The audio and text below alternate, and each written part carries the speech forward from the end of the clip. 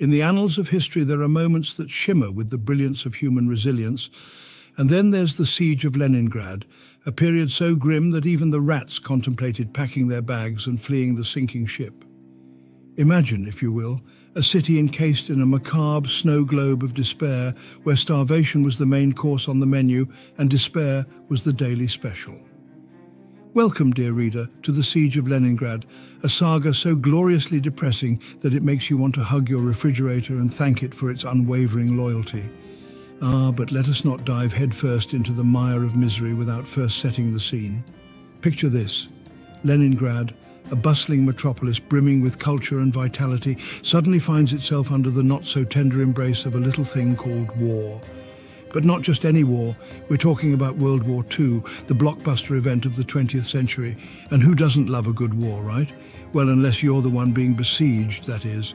Now here's where the fun begins. The German army, in all its infinite wisdom, decides that Leningrad looks like a rather cozy vacation spot and promptly surrounds it, cutting off all supply routes like a toddler with a pair of safety scissors. Suddenly, Leningraders find themselves in a predicament more dire than trying to choose a Netflix show. They're running out of food faster than you can say rationing. But fear not, for humanity's knack for creative problem-solving knows no bounds. In Leningrad, they didn't just sit around twiddling their thumbs while hunger gnawed at their insides like a particularly peckish badger.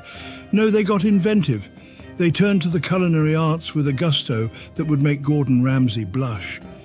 Behold the Leningrad diet, a smorgasbord of delights featuring such culinary masterpieces as boiled leather, wallpaper glue, and if you were lucky, the occasional stray cat.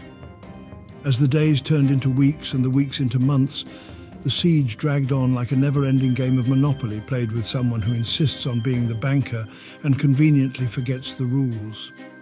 Death became as common as complaints about the weather, with starvation and disease claiming lives faster than you could say, "Eat your vegetables." But amidst the despair and the darkness, there shone a glimmer of hope, the indomitable spirit of the human soul. Despite the odds stacked higher than a Jenga tower on steroids, the people of Leningrad refused to surrender to despair. They clung to life with a tenacity that would make a cockroach blush, showing the world that even in the face of unimaginable adversity, the human spirit can endure. So there you have it, dear reader, the Siege of Leningrad, a tale of tragedy, triumph, and enough sarcasm to fill a library. So the next time you find yourself grumbling about the line at the grocery store or the Wi-Fi acting up, just remember the resilient souls who weathered the storm in Leningrad, and suddenly that frozen pizza doesn't seem so bad after all. Thank you kindly for watching.